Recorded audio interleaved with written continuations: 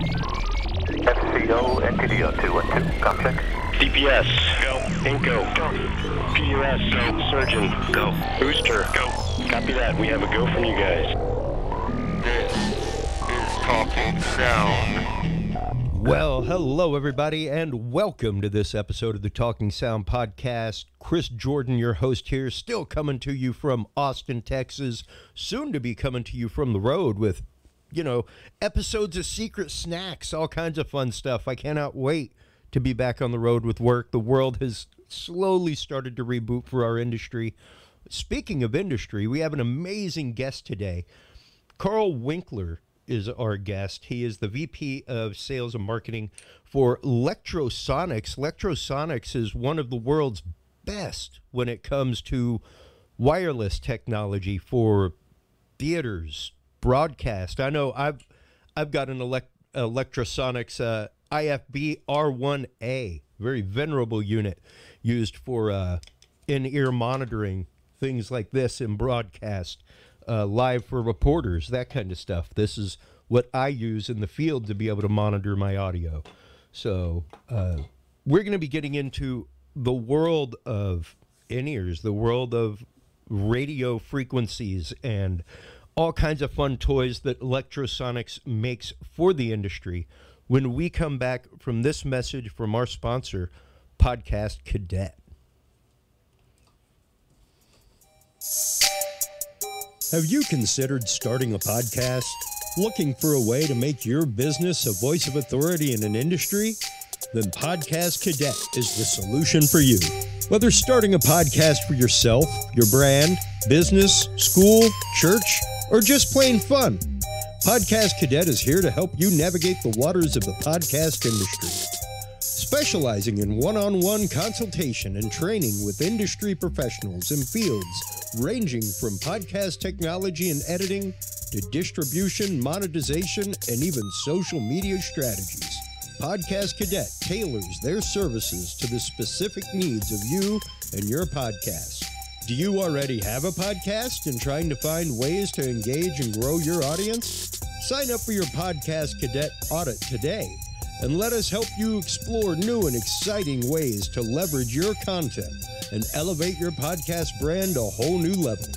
From consultational workshops to affordable podcast production and maintenance packages, Podcast Cadet is your one-stop shop for everything podcast related on the internet. Visit podcastcadet.com today to sign up for your consultation or training and use code TALKING20 to save 20% off your entire purchase. That website again is podcastcadet.com. That's right, folks. And while you are online checking out Podcast Cadet, make sure to stop on by the Talking Sound podcast. We will soon be rebooting our industry news section. Some of the manufacturers that we had on there actively stopped putting out RSSs with news over the COVID era. Mainly because of shortages. A lot of companies weren't putting things out for a while because of chip shortages, things like that. So we will be rebuilding the industry news section. But in addition to that, make sure to stop on by our other sponsor, True Hemp Science. True Hemp Science is some of the best CBD product I have found. My doctor started prescribing me CBD as a supplemental for my anxiety a few years ago when I started traveling for work regularly. And that is when I found Christopher Lynch here in Austin, Texas, the founder of True Hemp Science. They have some of the best whole plant CBD out there. I use it daily. Stop on by. TrueHempScience.com is the website. Talking7 is the code that you want to use to save 7% off your cart of $50 or more. And on your way out the door, you will get two free 25 milligram CBD edibles. TrueHempScience.com. Talking7 is the code that you want to use. Our guest today, VP of Sales and Marketing, Karl Winkler with Lectrosonics. How are you doing today, sir? Doing well, Chris, and thanks for having me on the show. Oh, absolutely. I've been looking forward to this since our mutual friend and former guest of the show, Willis Snow, introduced us.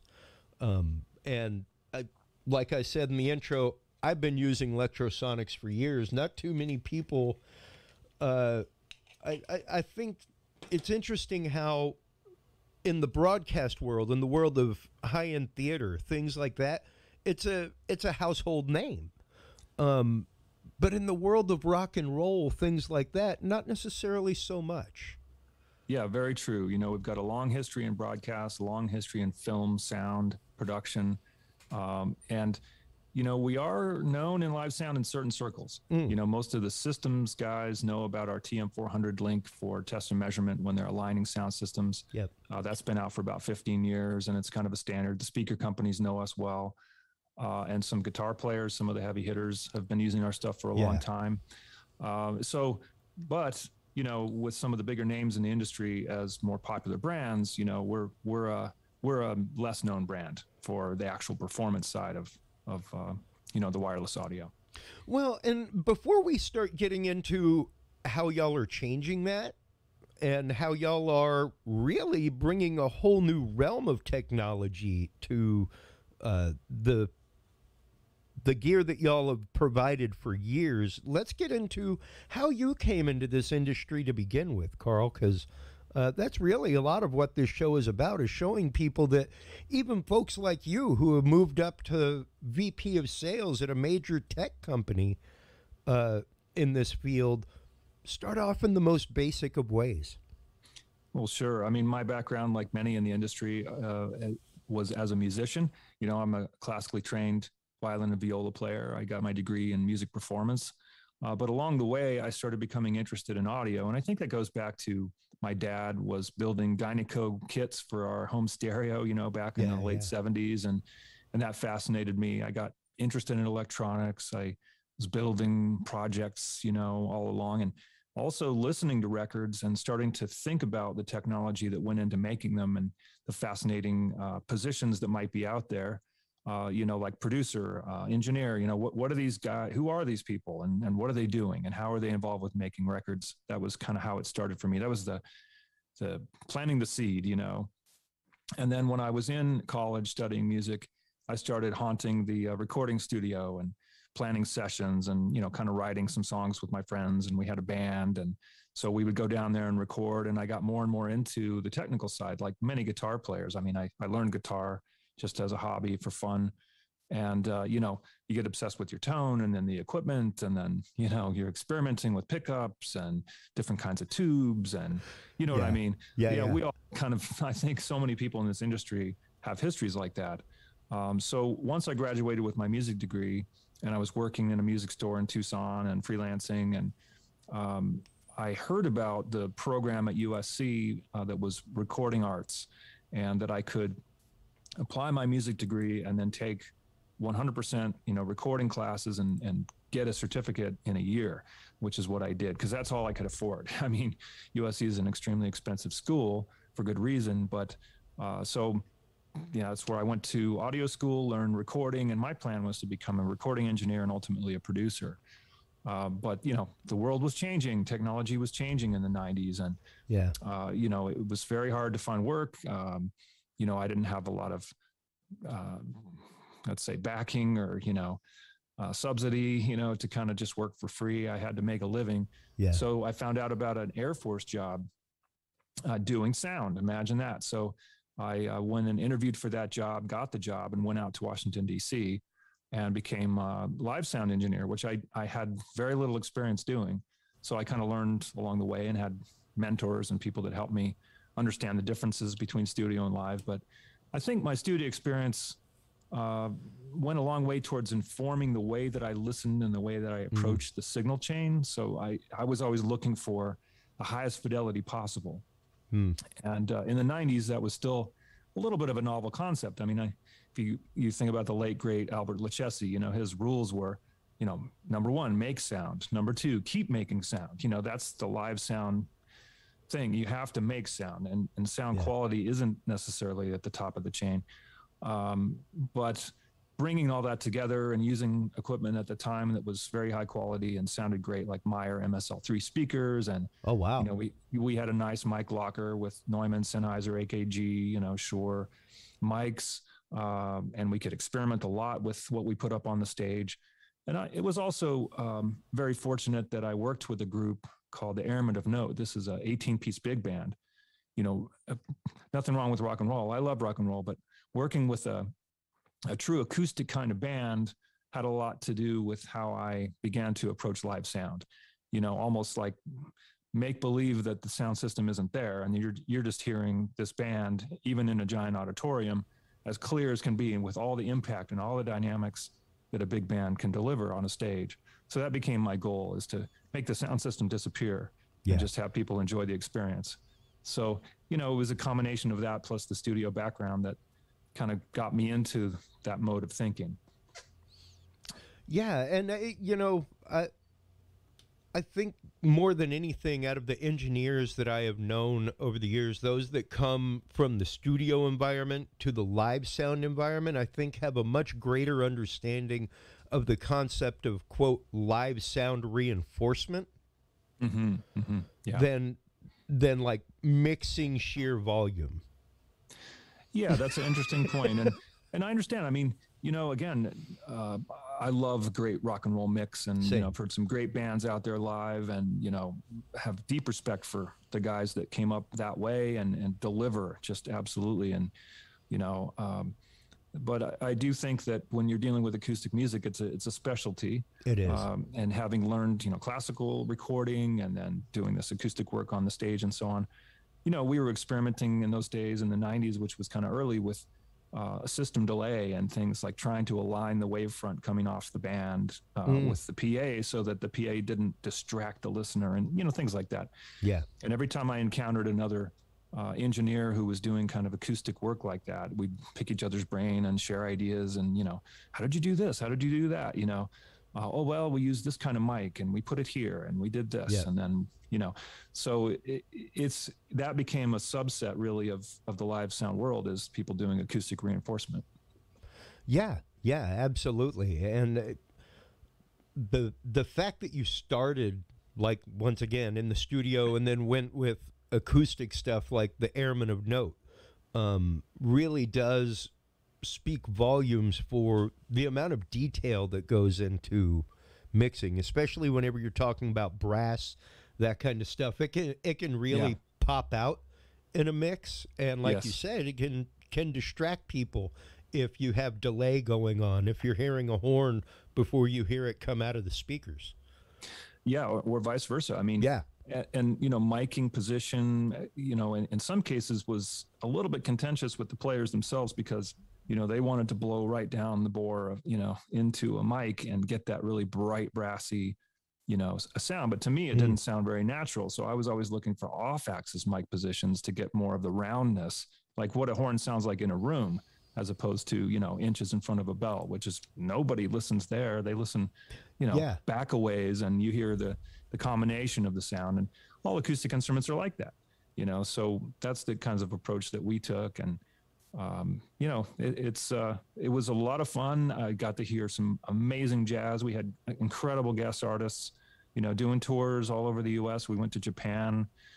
We did some recordings. We played at the, some big events like the recreation of the Glenn Miller Orchestra, big 44-piece band that we took on the road across the U.S., stuff like that. It was really a blast, and it really taught me a lot. And I mean, one of the things it taught me was troubleshooting, like, as fast as humanly possible. The curtain's going to open at 8 o'clock, and, channel 2 on the console doesn't work, and we're out of channels. And, it's learning how to identify hums and ground loops and fix that kind of stuff, distortion, any kind of power problems. Yeah. It was really an on the road, on the job education, which I'm incredibly grateful for. Yeah. I had the same kind of experience where I worked with the same sound system regularly in different locations. And you really do, once you have that wiring schematic in your head, troubleshooting becomes almost a ninja reflex. It becomes a second language to you. It's really, really interesting. Absolutely. Because you kind of have the spare bandwidth in your brain. You already know where things are plugged in. It's not like you just set it up for the first time or just took it off of a truck and you've never seen it before. Right. Which, of course, I mean, hey, we've all run those shows too. Right. Well, there's the coming into a place and you got your sound system, but you got to tie into theirs because of the balcony fills and that kind of stuff. And of course that brought in a whole new set of problems. You know, you come in and they say, oh yeah, we got a great sound system in here. You're going to love it. And you start patching up and start listening and you're like, well, wait a minute, this cluster over here is out of polarity and this one's high frequency driver's blown and this and that, you know. It's like, and this show is starting in 2 hours and 26 minutes and 8 seconds. Well, how did all of this prepare you for the world of Lectrosonics, and how did you come into the world of Lectrosonics?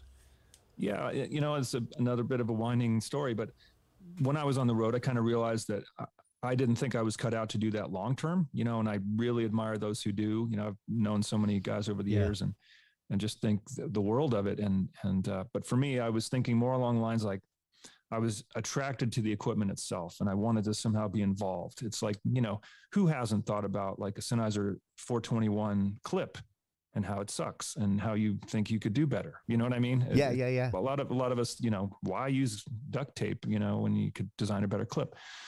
So I just kind of thought about the two things that were likely to be the most stable were loudspeakers and microphones, you know, transducers. You always have to get the sound into electronic form and then turn it back into sound.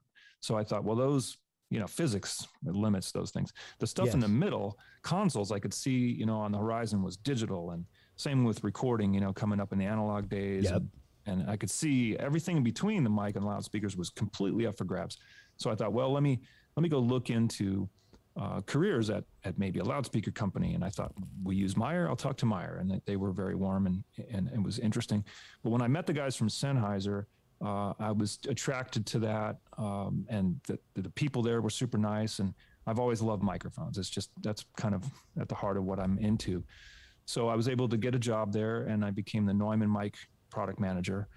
And that was a fantastic time to be, you know, at Neumann in the mid to late 90s. Wow. That's when we came out with the KMS 105, which I was involved with, the TLM 103, you know, some of the classics that really got Neumann out there on stages where we weren't before and things like that. Yeah.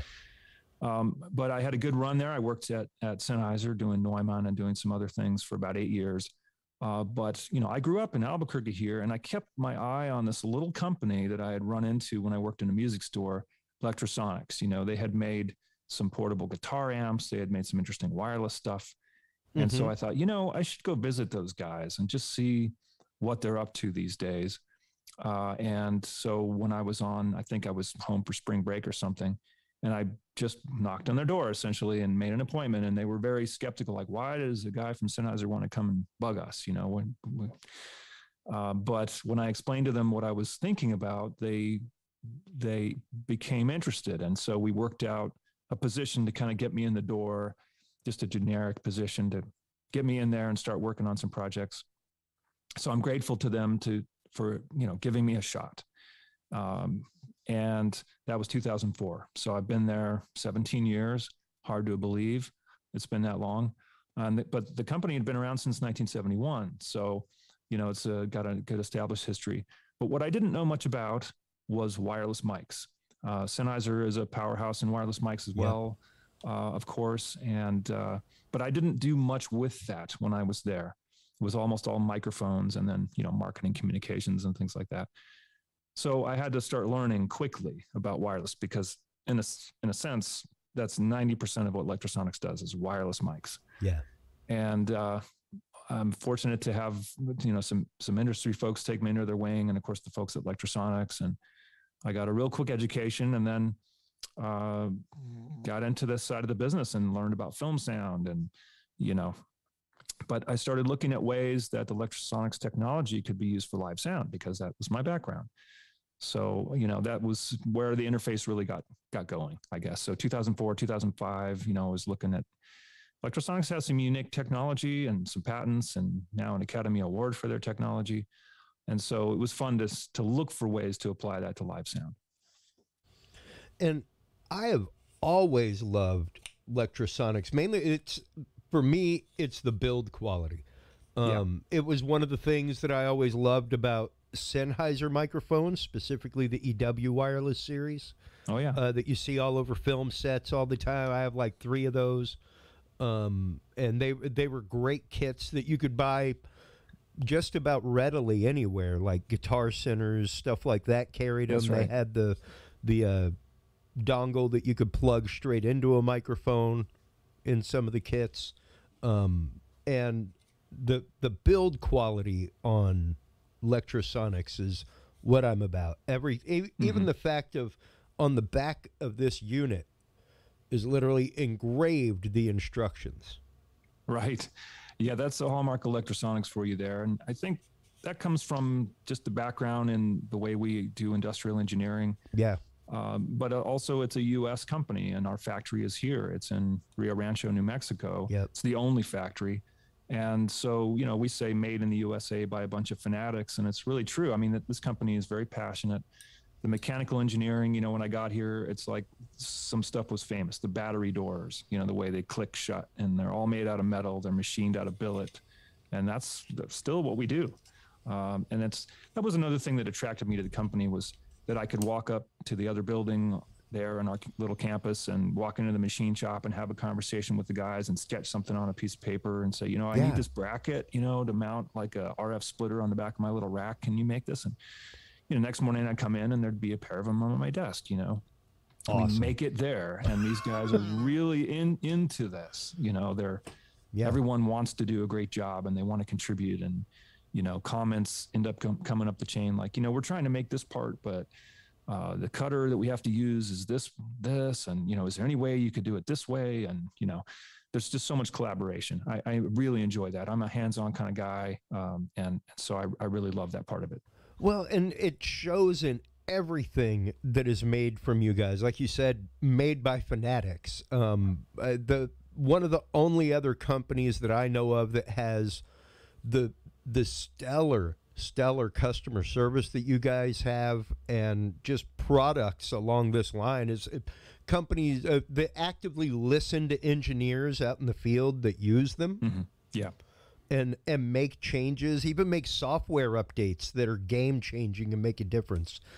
You guys and Rode microphones. Interesting. Those those are hands down the two that, like, whenever I'm putting things into forums, that kind of stuff, like, y'all actively listen. We work hard at that. It takes work. And, you know, one of the interesting things that originally drew me to the company, and we still maintain this as part of our culture, you know, when I used to be involved with the rec.audio.pro forums and the so-called ramps, you know, these were news groups that kind of self-formed, and I signed on the charter for ramps, you know, in the late 90s. I noticed that the company president of Lectrosonics at the time would get into these forums and talk about things like the schematics and the topology of an input. You know, people would say, oh, I'm hearing this sound using my Sennheiser G2, you know, transmitter or whatever. He would get in there and say, well, in the input of that unit, it's this kind of circuit. It's like, yeah, that just blew me away. This is the president of the company. And so I thought, wow, so rather than have, like, let's say a lot of overhead, a lot of admin, you know, this is a company that's made up of people that are actually doing this stuff. That really attracted me. And it's still that way. I mean, our company president today, Gordon Moore, is very active on social media, as well as, you know, he's the head of audio at his church, and he's, you know, he's also coming up with ideas for products and listening to people and going out to these get-togethers. There's a thing in the film world called the mixer, where, you know, production sound mixers have a little get-together, a little barbecue. He'll go to those things and pick people's brain and hear their complaints and come back, you know, with new ideas. We all do that. The company has only 4 layers between president and a shipping clerk, you know, and so there's a lot of communication and collaboration. But, you know, it's that involvement with the actual customers, going on site, listening to their issues. And firmware. I mean, people have been just flabbergasted that they'll say, you know, your wireless designer software program, the one thing I'd love it to do is have zones, as an example. This is something just from a few months back. And it's like, yeah, you know, we've been meaning to do that. Let's do that. So then, you know, a few weeks later, here's a beta version. Let's get that out there. People are like, really? So we asked for zones and you did it? You know, yeah, we did it. I mean, in a sense, you could say, how else would we survive?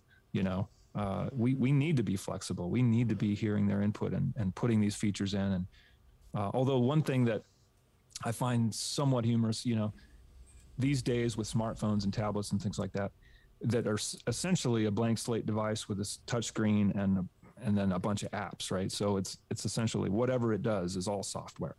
Yeah. So people believe that anything can be done with software, which isn't really true. There are hardware limitations. But so it's just become that kind of world though, where it's like, well, why can't it do blank? Can't you just program that? Well, no. Yeah. There's only so many channels of A to D and D to A in a unit and things like that. But it makes it exciting and challenging. That's for sure. Well, yeah. And it makes for unique problem solving as well. Whenever, like you said, you get together with your chip manufacturers, your president, who obviously knows these kind of things. Yes. And it's so important that somebody that high up knows that in depth the product that they are dealing with. Yes. And the technology that they're dealing with, because so frequently it is the case, and you see it with so many manufacturers in this industry, where the CEO, the person at the top, has no idea. Like, they don't play synthesizers. What? Right. Why are they in charge of Yamaha? I think to some extent you get a company that large, and that's kind of how it has to be. You have to have administrators, and their big skill, or their, what they bring to the table is managing people, and who they're managing are really, smart, capable people, and so on. But yeah, I think to a certain extent that in some cases they even take pride in, I don't even know quite what we do, but we've got experts on that kind of stuff. We got tons of people that take care of that. Yeah, exactly. Yeah. But the interesting difference, though, I think, Karl, is that whenever you look at a lot of those products, like I do a lot of podcasting, obviously, and advise a lot of people on podcasting, and so many people are addicted to Zoom. And I have tried to steer so many people away from it. It's a decent product, but it's one of those, I tend to go with companies like Lectrosonics or Tascam, companies that have done that one thing, and that's what they've done. Yeah. And they don't need to make a video recorder for bands. They don't need to make microphones. They make recorders. Right. That's what Tascam does. They make recorders and they make mixing consoles. That's all they've ever done. So it's a purpose-built company. It's not something that gets so scattered, and I think has kind of that panic mentality of, oh, look, there's a product, let's make it. Oh, look, there's a product, let's make it. I'm a big believer in focus. It tends to affect quality. It tends to affect the usability of the product. You aren't necessarily like a Rode, focusing in on that bandwidth with the direct user. And what are you updating? What are you changing? What are you making sure that is done properly? And once again, that's one reason why I've always used Lectrosonics for my wireless in-ear stuff on the road, because that's what we used in broadcast. That is what they do. Yeah, we have a pretty limited portfolio when you really boil it down, and a limited but beautiful portfolio. Yeah, it's got to be curated, cultivated. One of the challenges is being as small as we are and going up against much larger competitors. We have to be good at this. Yeah. And that is never easy. It's a lot of work. Coming up with unique product ideas, that's really, really important. It's like if we started doing Me Too stuff, the big competitors would eat us alive. Yeah. But we can do unique things because of our size, and we're not publicly traded. We're privately held, and so we can kind of put a pitch to the shareholders and say, look, we want to do this. It's going to take a couple of years and you need to be patient, but we're going to win. We're going to win when we get there. And as long as we do that more often than not, they let us do it. And that's great. I mean, we're a company with 140 employees. That's just tiny. Wow. You know, and that's manufacturing. I mean, everything. So that's what we're constantly thinking and talking about. You know, how do we do stuff that is unique and provides a powerful solution or elegant solution for professionals? That's the other part, that we really don't make any consumer products or any mid-fi, pro-fi, whatever you want to call it. Yeah. It's pro only, which makes it narrow in terms of the price range. But I would say that where a lot of larger companies have vertical differentiation, you know, between their lines, they've got let's say a wireless at $400 and a wireless at $800 and a wireless at $1,200 and so on. You know, we only make one quality level. It's pro. Some of the products have less features and maybe a little less expensive. But when everything's made in the U.S. to a pro level of quality, you know, it's not inexpensive. And that's, you know, because of that, we're not available in music stores. We don't really do endorsements. You know, there's a lot of things we don't do that larger companies do and can do and need to do. We just focus on the products and the tight customer relationships. Well, and on an industry and the needs of an industry, when you're talking about broadcast, film, theater, those needs are pretty specific. They are. You know, it's not like rock and roll where you need it to be able to be handled in the rain while you're swapping guitars out and jumping off truss. You know, right. Like that's not what you're doing. And I mean, that's not our focus. That's true. Yeah, and even then, most of those products have what I would consider to be a fairly limited lifespan. Most of the transmitters, receivers, things like that. I mean, a lot of the newer Shure stuff, things like that, have definitely come into a much better realm, but they don't seem to have the ruggedness and the road life that my Lectrosonic units have had. The bands that I've worked with that have had wireless in-ear units, things like that. Like I said, I mean, I've used this even for live soundboards for years to be able to walk around the room, stuff like that. That's right. I mean, it's maybe not obvious to those that don't know behind the scenes at broadcast and filmmaking and so on. And I would say this too. It's one of the, you know, for a long time we were kind of known as, you know, the best kept secret in the industry. It's like the pros knew about us, but you know, not publicly known. And some of that's because our stuff's almost always hidden. You know, when you see a movie, you never see the transmitter and the lav mic and the receiver and any of that. You never see that. On rock and roll, you do. You know, singers, you see the mic they've got in their hand. But the ruggedness required is definitely there. The stuff gets put to the test constantly in a lot of different ways, environmental and longevity and, you know, conditions like, is it cold? Is it hot? Is it humid? Is it, you know, all those things. Any way that films are made, this stuff is there and it's got to survive that. It's got to last. And like you said, I mean, I think because of the structure of filmmaking and broadcast, you know, a lot of times these are freelancers that invest in their equipment and they need a solid return on their investment, which means the stuff's got to last a while. You know, they don't want to buy it and then have it be outdated in 3 years. That's just not how to do it. They want it to last 6 to 8 to 10 years to make sure that they've got a return on their investment. So we design for that. We design for long-term use.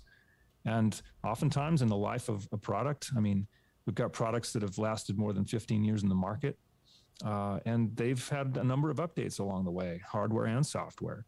You know, sometimes it's because a chip gets obsolete and we have to redesign around that. Sometimes it's around suggestions, like I mentioned before. Sometimes it's, well, now that we've seen it out there for all this time, we realize that the battery door is going to start failing in such and such manner. So we tighten that up too and redesign it and, you know, implement a new design. And oftentimes, you know, we work really hard for mechanical updates like that to be backwards compatible. Like if we make a new battery door, we want it to still fit on the existing units, things like that. So it's a certain kind of culture and philosophy of the company, which resonates well with me and I think with our customers.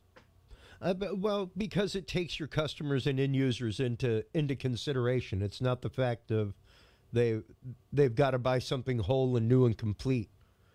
You know. Very true. In fact, a big part of our philosophy is backwards compatibility, and yeah, that becomes an enormous challenge. I mean, the first time it was really done was in the early 2000s with the introduction of the digital hybrid wireless platform, which is still in our line, and that's what we got an Academy Award for. Yep.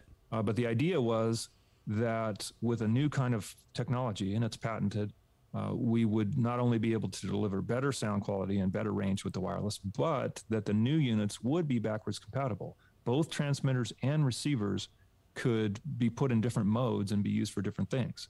Like a belt pack transmitter that normally would be used on a Talent could be put into IFB mode and transmit to one of your IFB receivers to act as like a portable IFB transmitter. Wow. You know, things like that, just that kind of flexibility.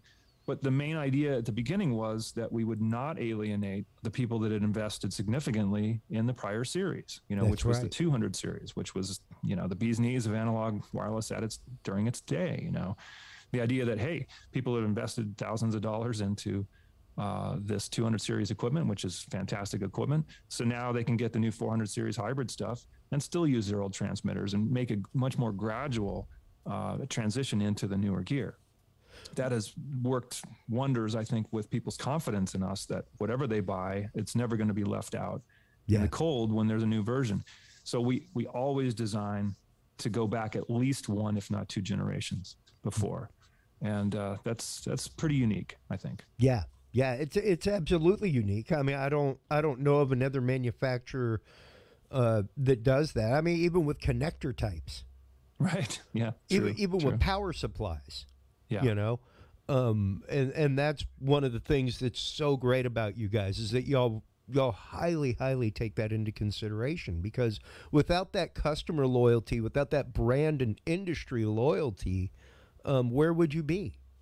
You know? Yeah. I mean, you know, it's every brand is a collection of factors, you know, collection of experiences that the customers have along with your equipment, along with your people. But it's like, that's what we strive to maintain, is this brand means this to these people, to our customers, to the industry. And, you know, honestly, it'd be a lot easier for our engineers if we didn't do that. You know, if they were able to design freely with no backwards compatibility, they would enjoy that. But they know well, and we all do, that it has to be that way because of the installed base. Tens of thousands of units are out there. We want people to continue using them as long as they can. And, you know, we see stuff in repair that's 15, 20, 25 years old or older. Yeah. And people are still using it. So that makes us proud. And of course, it's like, well, you know, there's also the hawks that think, well, if it didn't last so long, we'd sell more of it, you know, new stuff. Well, sure. You know, but I don't believe that. I think the longer the stuff lasts and the more that there's, let's say, a second and tertiary market out there for the older, you know, high quality equipment. Yeah. The more people are going to want to come to the new stuff. Well, and especially whenever it's user serviceable for upgrades, that kind of stuff. It's, I mean, it makes it entirely wantable. And before we go a little bit deeper with that, because I do have one like in the news question for you. Yeah, sure. That I want to get to, but before we get to that, let's get into some of the new stuff that is coming out from Lectrosonics. Okay, sure. Well, we got two interesting platforms, you know, that are recent introductions, and one of those is the Duet digital IEM system, which, you know, still amazes me. You know, it came out originally in the fall of 2017, so it's been out there for a little while already, but it still remains the only pro-grade digital IEM, and I think that's because of the challenges of doing that. And you know, so I'm proud of that. It's the only IEM that accepts Dante inputs still. Oh, wow. So, you know, it's really carved out a niche for itself, but you know, we originally designed it for live sound, but it's found its way into a bunch of broadcast studios as a IFB. And I think part of the reason there is the spectrum crunch, you know, something we haven't talked about too much, but you know, I picked a great time to come into the wireless business, you know, in 2004. You know, it's like all the spectrum's just been obliterated, you know, and sold off. And so we've had some real challenges with, less spectrum available and noisier spectrum at that. So everyone's looking for various solutions. How do I get more channels stuffed into less spectrum? Yeah. And the Duet, digital IEM system answers that for IFB users, because each RF carrier normally, which would carry, one channel of audio, or maybe something FM multiplex in the case of most in-ear analog systems, this one carries 2 discrete channels of digital audio. So it allows you to use 2 IFB channels on a single RF carrier with no crosstalk, which I think is unique. And, again, Wow. people responded really well to that idea. So, essentially it cuts the number of RF carriers in half for your IFB installation. And that can make a big difference in a broadcast studio production environment, for instance. Well, and especially in a lot of smaller spaces and a lot of smaller areas that have fewer frequencies, will absolutely allow for a wireless IFB. Yeah. Like some of the places that I've worked broadcast, they were small enough that, like they would have had so much competing signal. That's right. All the IFB was like mine, where it's hardwired into the table. That's right. And I mean, look, I've said this many times in many seminars, and I will say it again. If it doesn't need to be wireless, don't make it wireless. Sure. Which sounds crazy for a wireless manufacturer to say that, but the truth is, we want it to work, and we'll advise you, look, for instance, if it's a stationary drummer, there's not really a reason to give them a wireless headset mic and a wireless IEM. Put them on a hard line. Same with a keyboard player, if they're not moving around. And some do. I mean, don't get me wrong. And, we've seen this explosion in wireless technology in the past 20 years, and it's allowed for a complete redesign of how stages look and all the dance stuff that happens on stages. It's fantastic. We've enjoyed being part of that evolution of stage production. But there's plenty of times when it doesn't really need to be wireless, and it shouldn't be, because we've got to save the number of carriers. Sure. And, the other concept is give the money channels to the frontline talent, to the front people. And others don't necessarily need stereo, or they don't necessarily need, they might be able to share an in-ear mix and things like that. Yeah. So there's a pecking order to how you handle, all the different kinds of signals that are on a stage. So we're all about that. And I mean, the gear is designed to have a lot of flexibility just for that reason. Yeah. And once again, the build quality, especially on this stuff, is absolutely gorgeous. So aesthetically pleasing. And once again, just milled out of solid metal. Yeah, that's right. Anyone who's come to the factory or seen we do have a factory tour. I think it was done in 2017 on our YouTube channel. So if you go to YouTube/Lectrosonics and look at factory tour, and kind of go through and see how we build the products from billet material and raw circuit boards right up to the finished products. We do it all in one place. Wow. So yeah, it's great to hear that, that you like the aesthetics and everything. It's definitely got an industrial feel. It's not rounded, swoopy plastic. It's, kind of industrial, metal.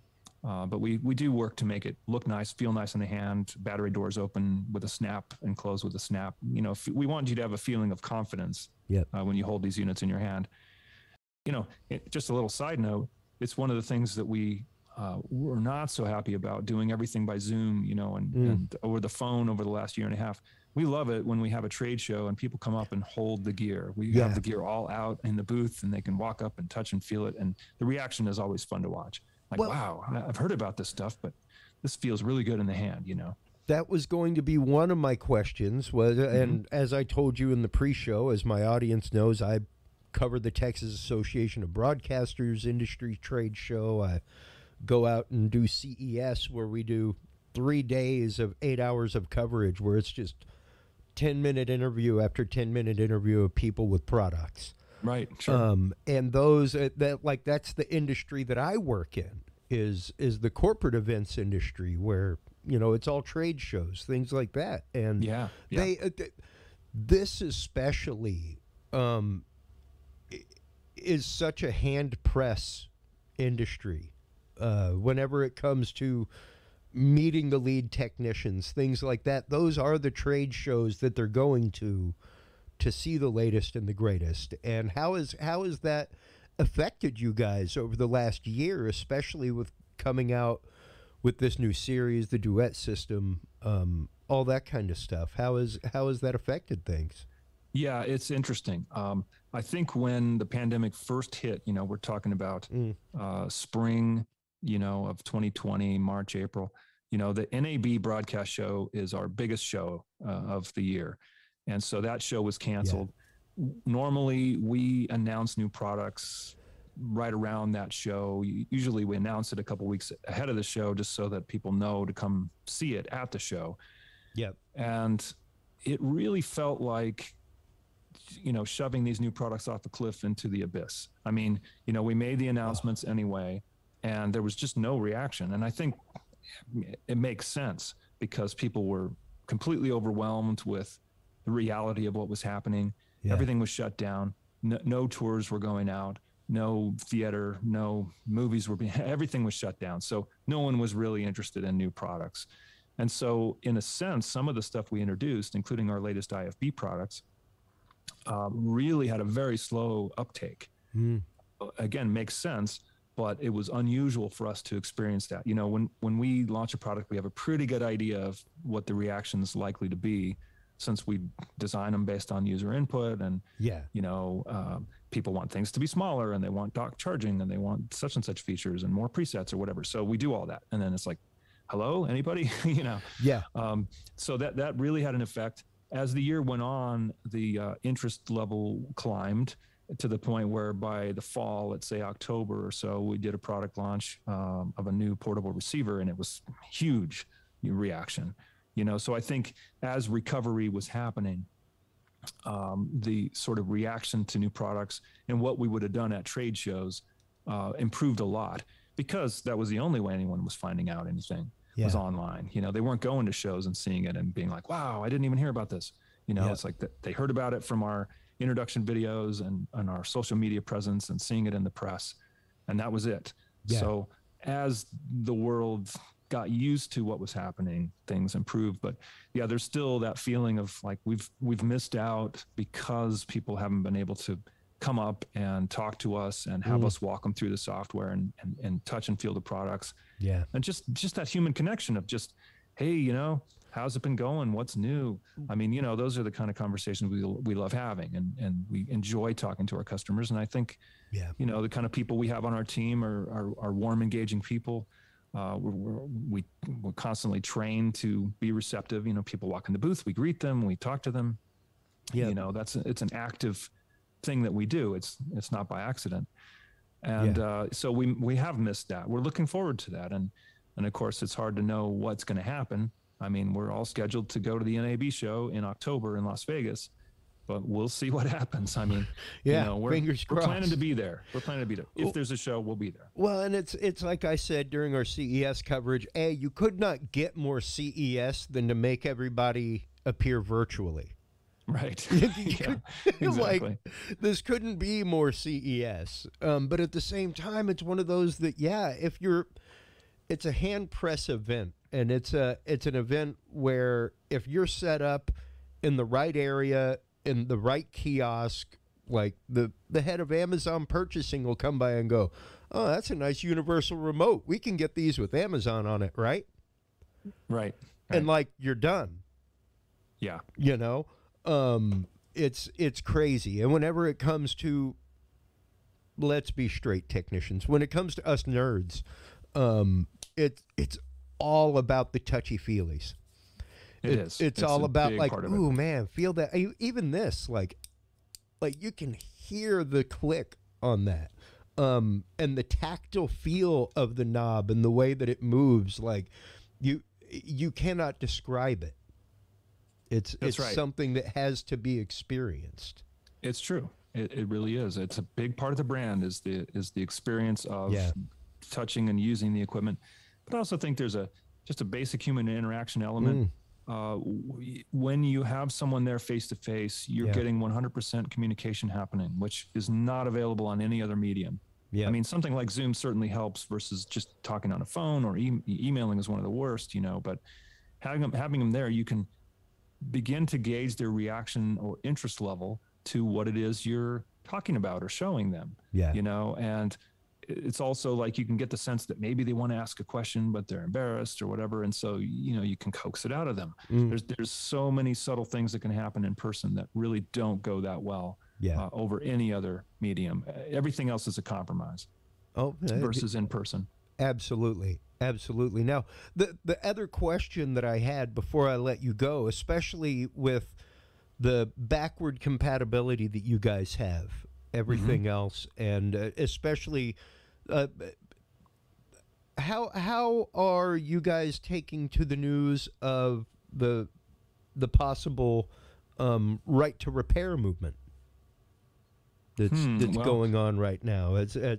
Have your engineers had any scuttlebutt about that? Because like I'm a tinkerer. I own a pedal modification company. For me, it's one of those like, hey, yeah, when I have a piece of gear breakdown, I just crack it open and bust the soldering iron out. Sure, me too. I mean, you know, like I said before, I'm a very hands-on person. I think that's always been part of our philosophy is, you know, if something quits on you and you want to open it up and tinker a little and see if it's something as simple as, hey, the battery wire broke, or, you know, there's a internal fuse, or maybe this capacitor across the DC line or whatever is smoked or whatever. And you open it up and tinker a little bit, and then they say, you know what, I can't handle it, send it in. If that thing's under warranty, it's still under warranty. Exactly. You know, the fact that you opened it doesn't change that. Now, if you went in there and did a lot of damage, that you know, and you know, that's a different story. You've lifted a bunch of traces and, you know, that kind of stuff. Like, well, now it's gotten into the zone of you really shouldn't have gone that far. You know, but we're pretty liberal with warranties and repair. We try to be. I mean, as much as possible, we try to err on the side of the customer. And, you know, our president's philosophy and the previous one, the same kind of thing, almost like, look, if we're not getting sort of taken advantage of slightly a little bit over the long haul, then we're not doing a good enough job. We need to err on the side of the customer as often as possible, you know, with certain limits, of course. You know, when you see product abuse, or when they tell you it's under warranty, I bought it a year ago, and you look and it was made and sold originally 3 years ago, you know, things like that. You just, you know, you have to be, there's a line somewhere, but we really do lean on the side of trying to help the customer every way we possibly can. Yeah. And like I said, my customer experience whenever I was in broadcast, things like that, with Lectrosonics was always top notch and way above standard. But it was also the fact of you rarely had to call Lectrosonics. Yeah. Sure. I mean, that's the starting point, right? Is we don't want to have you know, you shouldn't have to call us unless you got a question about, you know, I'm confused about this menu thing. But even there, we spend an enormous amount of time kind of wargaming, you know, menu structures and how easy the product is to use. We spend an enormous amount of time working on user manuals. You know, we just finished one that's for the DCR 822. It's our portable 2-channel digital receiver that's backwards compatible, of course.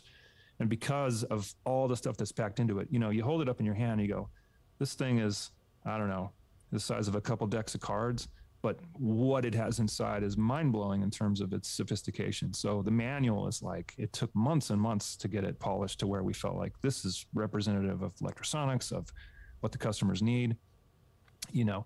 But the ultimate goal really is you shouldn't even have to crack it open, because the menus make sense.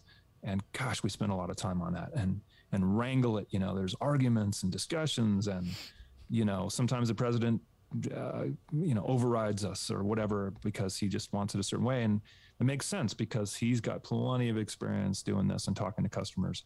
Yeah. And, you know, it's a collaborative effort, as I mentioned before. But yeah, we don't want you to have to call us because something broke or that you don't understand the product. But if you do, you'll reach us right away. You will talk to a human on the phone. Yeah. First, there's a receptionist who will answer the phone. And then you say, you know, I want to talk to Karl Winkler because I have a certain question and I think he might be able to help me. But put me through. And here I am. I'm on the phone with you. And the president's the same. You know, we've got some fantastic people in our customer service department who can help troubleshoot. And if they run out of ideas, they'll bring engineers into the equation. I mean, that's that kind of a company. We really work hard at that. Yeah.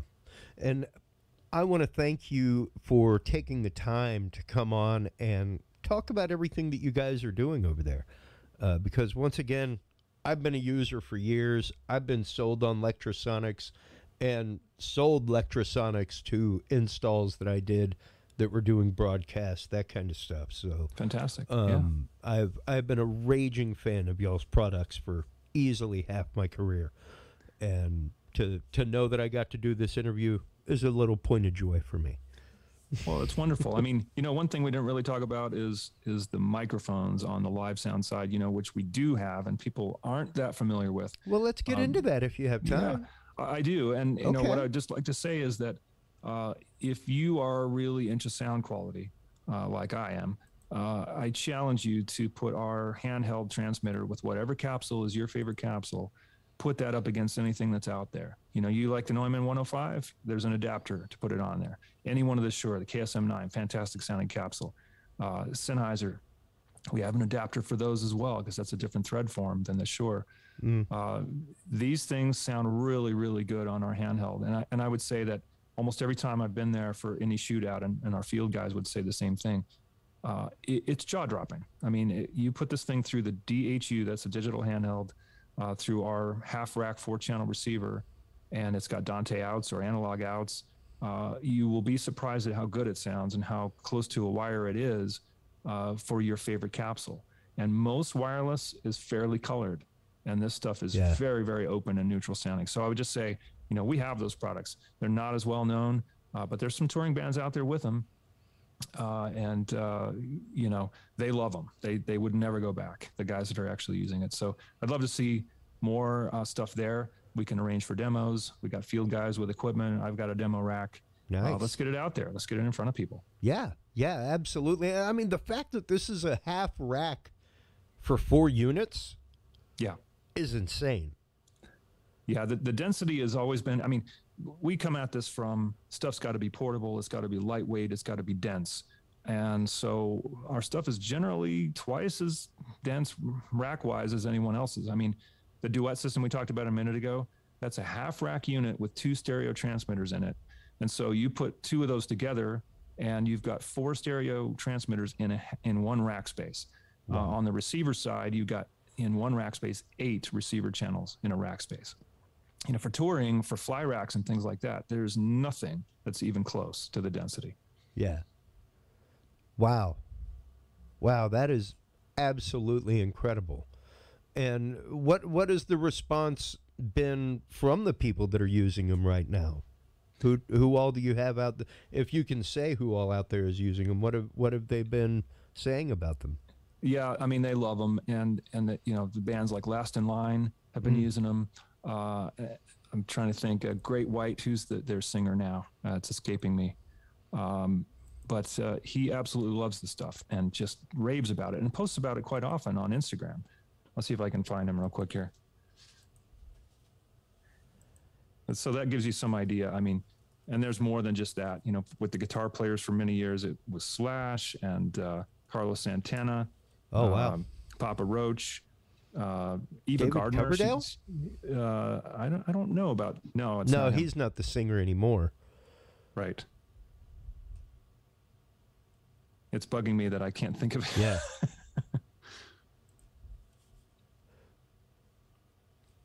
But yeah, they tend to love the stuff and really just it's not only the sound quality, but it's the reliability of the wireless signal that I think people are surprised with. When they were first kind of getting into this stuff, they would talk about, well, don't we need amplified antennas? Don't we need paddles and this and that? Because normally we get dropouts if we go further than 50 feet or whatever. It's like, well, no, but try it. Try it first with just a pair of whips and see what you think. And it's always like, we could not believe how much range we got, Yeah. So Mitch Malloy, that's who I was thinking of. Mitch Malloy, who's a fantastic singer. If you've ever heard him, man, talk about the ultimate rock singer. So he's out there with the stuff. There's a handful of bands out there with it. And like I say, they enjoy the range, they enjoy the sound quality, and the ease of use. The user interface is super easy. Software is super easy to use. That's the stuff we really focus on. Well, and once again, that just comes down straight up to user experience It does. and how people use them in the field, the ease with which they're able to interact with it. Yes. Even my old unit that I have here, it was as simple as you could get. And if you had a problem, once again, the instructions were right on it. Not on a sticker. Like this thing is, man, like the clip broke off long ago. But yeah, I still throw this thing in my pocket. I have had it for easily over a decade. Yeah, we made those for something like 15, 16 years, those units. And it's the most popular unit we've made in terms of the volume of sales for that unit. Wow. There's just tens and thousands of them out there, and people love them. I mean, it's stick a battery in it, turn it on and go. It's simple as it could be. And it's a great unit. They've been superseded now. We've got a unit that's half that size that does dock charging and sounds even better and even quieter. So we're evolving, but we love the fact that we've got legacy products out there like that. What is the typical range of your half rack unit? By range, you mean like distance? Yeah. That's often a factor of what frequencies are available, what the local environment is. But sure. 100 yards isn't uncommon. Wow. People are using the stuff with that kind of range routinely. I mean, they're putting a transmitter on a referee and having them work at a football field, and they could be anywhere on the field, and you got to be picking them up from somewhere in the stands or up in the building. You know what I mean?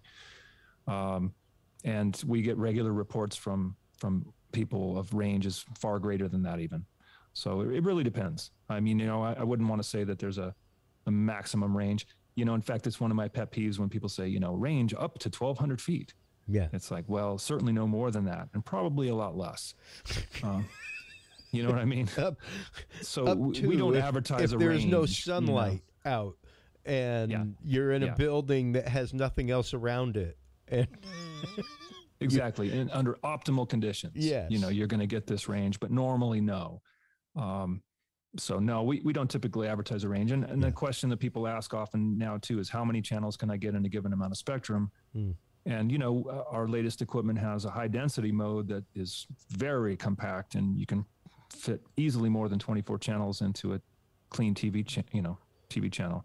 Wow. But we don't tell you what the max number is, because that's going to be a factor of a lot of other conditions that could be happening. You know what I mean? Yeah. There's just so many variables with wireless, and that's one of the things that we believe in strongly too, and me personally, is education.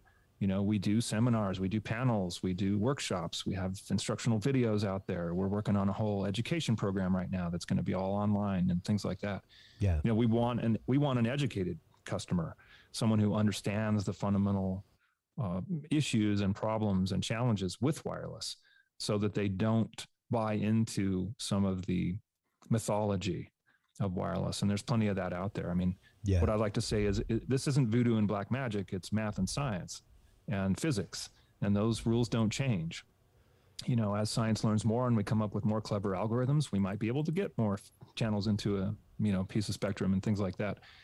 But the laws of physics, propagation, that stuff doesn't change. We're all up to the same constraints. Range is a factor of power and frequency and cleanliness of the channel, and that's about it. All things being equal, your range will be equal as long as your equipment's well designed, things like that. Yeah. So we really work hard to get those messages out there via various means. Well, and with that in mind, what's next? What's on the horizon for Lectrosonics? What can you let us in on? Let's say that, because I know that so often when it comes to development of things, you can't really speak on any of it. But what are some of the concepts, ideas that you are able to speak on? Yeah, well, I would say that most of what we do is some form of evolutionary development. And by that, I mean, if you are familiar with our product line and what components make up a system and things like that, you can probably guess, what's coming next. And so I can't really talk about specific products that might be out next. Yeah. But I will say that, the development team is often goes back and forth between coming up with new products, which we've had a bunch of recently, like the ones I talked about, and refinement, which means that they do primary research on algorithms, on modulation schemes, on circuit topology, and what chips are available. You mentioned the chip shortage, and that's thrown everybody a curveball. Certainly us, Yep. where let's say we had a certain product plan in mind, and we were going to come out with new stuff, and then chip shortages come along. And so what it means is a bunch of products had to be redesigned to not include chips we were using, and use alternate parts. Yeah. And that slows things down. But these guys are always looking at what's a better A to D converter that uses less power and has less distortion and is faster and reduces latency, and they'll be introducing those things into products as we go along. And you see that the latency of our systems have come down just, tenth of a millisecond by tenth of a millisecond as we go. And, we've got some of the lowest latency digital products on the market at 1.2 to 1.4 milliseconds. It's incredibly fast. Wow. So the guys are always working on that kind of thing. How can dropout performance be improved? How can diversity be improved? How can the noise figure be lowered? How can sensitivity be improved? And so, like I mentioned before, a product might be on the market for 8 or 10 or 15 years, depending. And in that life, often they improve tremendously from beginning to end. And if it's a major revision, we'll let people know that, it's a board upgrade that you got to do. And, if it's within this certain time frame, it's a free upgrade. If it's older than that, it's this cost, usually at our cost. But many times it's just a firmware update. And the products we've come out with in the last 5 to 6 years have USB jacks right on them. So that allows you to do an upgrade yourself by just loading the latest firmware in there. And, we fix bugs along the way as well. So, that's one thing, that first question in our mind, what firmware, when they call up, I'm having this problem. Well, what firmware is in your unit? Well, it's this. Okay, update it and your problem goes away. We've found that to be an issue, and we've corrected it in the latest version. So that's the main thing that I would say we're working on right now, is refining every aspect of the products that we have out there, from mechanical designs to electrical designs and software that goes in them. That's a big process we've been into lately. Well, refined is definitely the word that I would use whenever the word Lectrosonics comes to mind, because they are such a laser-focused product for the task at hand, and so amazing. Once again, Karl, thank you so much for taking the time to come on. Where can people go to purchase Lectrosonics? Where can they go to find their local Lectrosonics distributor or dealer? Things like that. Yeah. Get shameless. Right. Certainly our dealership, we sell direct to dealers. We don't have distributors. But just about anywhere in the world, if it is a film sound specialty shop, that's the most common place to find Lectrosonics, and find them available for rentals. Some of the major touring companies, Claire, for instance, has Lectrosonics inventory. And then there's some specialized shops that do sound installation, like you mentioned, doing some of that work yourself. Mm-hmm. So I would say, if you're in an area and you want to know where to find a Lectrosonics dealer, just give us a buzz on the phone, send us an email, come to the website, and send us a note, and we'll let you know what the nearest Lectrosonics dealers are. And you can always reach us by various means. We're on Facebook. We're very active there. We've got a company page, but we've also got a couple different groups that you're welcome to join that have thousands of members, and tons of helpful conversations go on in there. So lots of places to reach us and encounter us, and we're responsive to your questions. Well, you have been more than responsive to our questions today. And once again, thank you so much for taking the time out to come on, talk about the latest and greatest coming out with you guys. You are always welcome. My audience and airwaves are yours. So whenever you have new stuff, please don't hesitate to give a shout. We'd love to have you back on again and again and again, Karl. I appreciate it, Chris, and I've enjoyed it, and have a great one, and thanks again. Absolutely. Please do hold the line while we close things out, while you are online checking out everything that is Lectrosonics at lectrosonics.com. Make sure to stop on by the Talking Sound podcast. That is where you can find all the episodes. That's where you can find the industry news section that is being rebuilt. Make sure to stop on by the HC Universal Network as well. Until next time, everybody, take care of yourselves, take care of your hearing. We'll talk to you soon. Thank you for tuning in to this episode of the Talking Sound Podcast. For more episodes, industry news, and information, visit us online at TalkingSoundPodcast.com. Subscribe to the Talking Sound Podcast on Amazon Audible, Spotify, Spreaker, SoundCloud, iTunes, or your favorite podcast service. Get the latest Talking Sound videos on Facebook, YouTube, Twitch, Reach TV, or your Roku or Amazon Fire device with the APR TV app. Talking Sound is a proud member of the HC Universal Network family of podcasts. For more great shows and content, subscribe to hcuniversalnetwork.com today. Until next time, watch those meters, gig safely, and keep reaching for 11. This is Talking Sound.